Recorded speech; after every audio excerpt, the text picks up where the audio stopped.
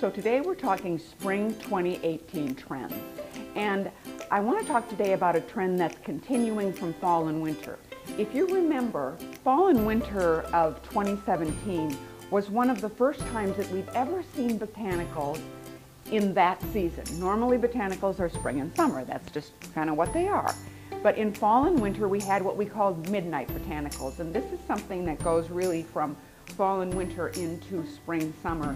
And you see here this sort of darker background, but still that whole floral trend, which is something that I love, I guess. But then fast forward into this spring and look how pretty this is.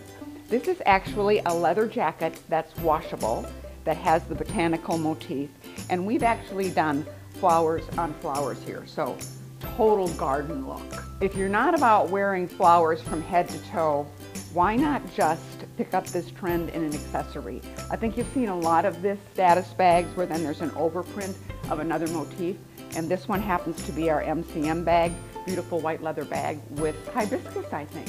So, florals for spring and summer. Be loyal, shop local, happy spring.